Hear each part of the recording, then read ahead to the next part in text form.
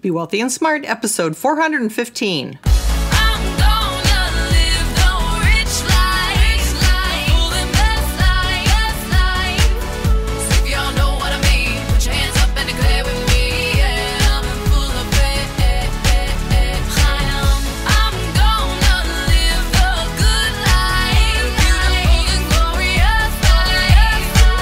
Step into a world of wealth and financial freedom without budgets, boredom, or bosses on Be Wealthy and Smart. And now, here's your host, Linda P. Jones. Welcome to Be Wealthy and Smart. I'm Linda P. Jones, America's Wealth Mentor, empowering women and men worldwide to financial freedom. On today's show, we're going to talk about financial scams. And you're going to learn how to avoid some common financial scams that I keep running across and don't want you to get caught up in.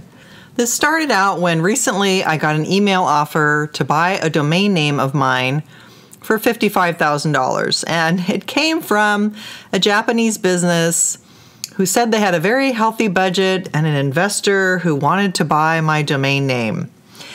And what price did I want for it? Well, of course, I thought this was very scammy sounding, and I really didn't take it seriously. I was thinking, this is just ridiculous. Obviously, something fake. But I thought, I'll test it and send a few words back. So I just said, I would consider any offers. That's all I said. Didn't sign my name, didn't try to say, hello, Mr. So-and-so, and be really personable. I just said, I'd consider any offers, just to see what the next email would say. I was pretty sure it was going to come back as a scam, but I wanted to see. So the next email that came back was an email about details for the transaction, which A, I hadn't agreed to the transaction, B, I hadn't agreed to the price, and C, I was thinking, wait a minute, you're way ahead of yourself, buddy. This is not something that's happening. I just basically didn't shut it down on the first email. So when the second email came back, it had all these details about how the transaction should go, what they expected on my part for me to do. And again, red flag, red flag, red flag. I'm thinking this is totally a scam. Here they are trying to move forward with something that hasn't even been agreed upon. And then they mentioned this German escrow account. And my friend had said to me, oh, that's a definite red flag because there are scams going around with German escrow accounts. So then I thought, well, that's an interesting thing. What else is in there that tells me that this is a scam? So when I looked closer, they mentioned a 5% commission that would be paid for by both parties, quote unquote. And they also said they wanted me to pay my end to them, which would be 5% of $55,000 or $2,750. And I said, aha, there it is. There is where they're trying to get me to pay money, and that is where the scam is that there is no payment coming to me, of course. Not that I ever believed that there was, especially $55,000 as their opening offer. Come on, really? I don't think so. So having them say, oh, well, we need some commission for you to pay, ding, ding, ding. Okay, that's where the scam is. They're trying to get me to pay this commission so I supposedly can get this larger payment from them.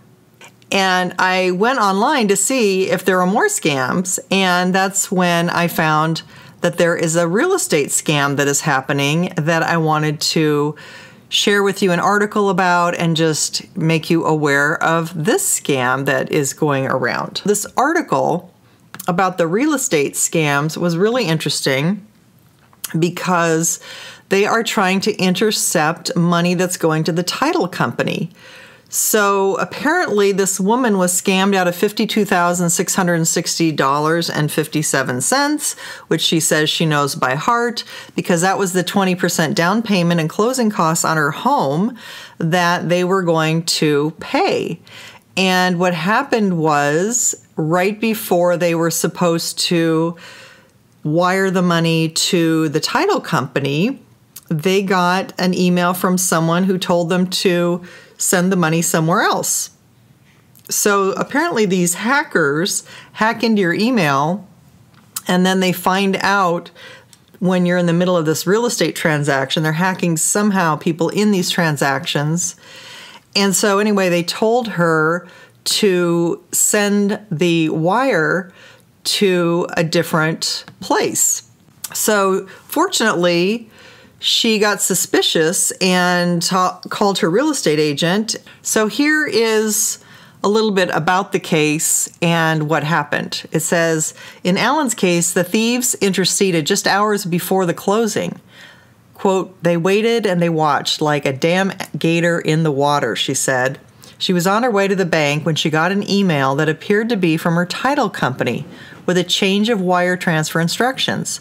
Suspicious, Alan reached out to her real estate agent, who she says simply apologized for the hassle.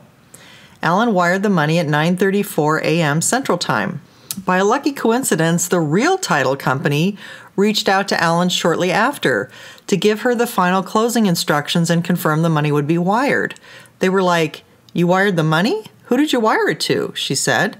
So this is how she almost lost her new home down payment, but they were able to recover because they were able to catch it very quickly. But if they hadn't been able to catch it very quickly, they likely wouldn't been able to recover the money, which is really scary.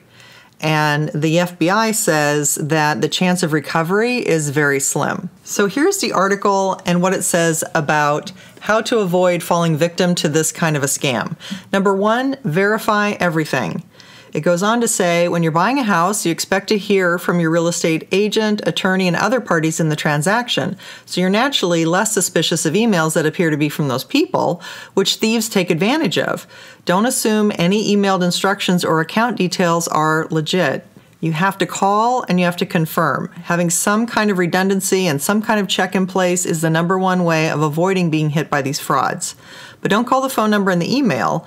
That may redirect you to the thieves. Instead, call a number you know would be correct for the title agency or the mortgage broker based on a web search or previous interactions or, of course, their business card. Number two, be suspicious of changes. Last-minute changes to closing procedures are a red flag, especially requests that you change the payment method or send money to a different bank or account. Real estate closings are a standard process, and it would be unusual for those details to change. Again, verify any changes by calling the other parties involved. Trust your instincts on this kind of stuff. We tend to know when something smells a little fishy. Number three, secure your emails. Given the risk of compromise, don't send sensitive data such as bank account details or your social security number over email. Use a secure file transfer service to send documents required for that home purchase, or a secure client access portal that the business, be it your title company, mortgage broker, or whatever, has set up. Be suspicious of communications that don't follow whatever protocol has been set up. For example, a request that you email details that you've previously securely submitted via a portal. Number four, use good cybersecurity hygiene. This scam begins with thieves gaining access to the computer or email account of someone involved in the real estate transaction. Make sure that someone isn't you. Keep your antivirus software and operating system up to date. Use unique, complex passwords and enable protections such as two-factor authentication when available. Don't click on any suspicious links in emails, he said. Number five, pick a secure payment method. Ask about your options for paying the down payment and closing costs. You may be able to bring a paper certified check or cashier's check to the closing or an agent's office ahead of time, avoiding the possibility the funds end up in a fraudster's hands. Then there is a part here that goes on to say what to do if you're victimized. If you fall prey to one of these scams, you'll need to act immediately. The odds of recovering the stolen money aren't in your favor. Money sent via a wire transfer is quickly moved electronically from your bank to the recipient bank and then into the payee's account. You typically have only a tiny window for the banks to halt a transfer or freeze the account before fast-moving thieves withdraw the funds. Once the money is out of that account, it's gone. Even if you spot and report the fraud within 24 hours, you might not get your money back. I don't want to set false expectations for consumers, he said. The chance of recovery here is slim. Because the consumer is the one to authorize the wire transfer, protections covering unauthorized financial transactions don't apply. The banks will work with you, but you may bear some or all of the liability for lost funds depending on the details and extent of the crime. Allen's almost immediate notice of the fraud was instrumental in recovering her money because the bank was able to freeze the thieves' account. In the end, she lost just $430, including $70 in wire transfer fees. She's quick to point out she was extremely lucky. Here's how to take action if you fall prey to a scam. Alert the banks. Immediately call your bank or financial institution. You may be able to call back the wire. Alert the bank on the receiving end of the wire, too. They often can work with your bank to halt the transfer or freeze the recipient's account. And then call in law enforcement. File a local police report detailing what happened. Call your local FBI office and file a complaint with the FBI's Internet Crime Complaint Center. At the FBI level, we have briefed all of our 56 field offices and all of our resident agencies, and they are equipped to rapidly respond. End of article. Well, I hope that helps you understand a little bit of some of the scams going on in there. Of course, there's always email scams where they want you to click a link and that infects your computer, so you don't want to click on any suspicious links. There's that crazy email of the African who is related to the Zimbabwe prince that has, millions of dollars they want to send you. Of course, that one is going around again. You don't want to click on that email or open that one up. So just be very, very careful. And so be paying attention for any email from any foreign country. That should be a red flag right there. And certainly the German escrow account is another red flag. And the fact that they have any request of you to pay money for anything is another red flag. So that plus all of the things that can happen when you're making a large transaction or wiring money anywhere, just make sure that nobody pulls a fast one on you at the last minute trying to switch where you're sending the money, and that the instructions don't change at the last minute. That should also be a big red flag for you. So hopefully these things will help you stay out of trouble and stay away from scammers and be more aware.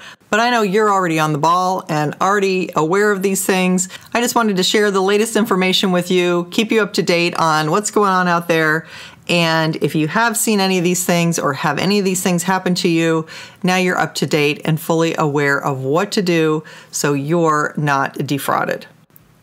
If you haven't yet subscribed to Be Wealthy and Smart, please hit the subscribe button so you are updated with all the latest podcasts as soon as they're available. That's all for today. Until next time, live the good life and be wealthy and smart. Thank you for listening to Be Wealthy and Smart with Linda P. Jones. Share the wealth and tell your family and friends about the show. Check out our website, blog, and social media for more riches at www.bewealthyandsmart.com.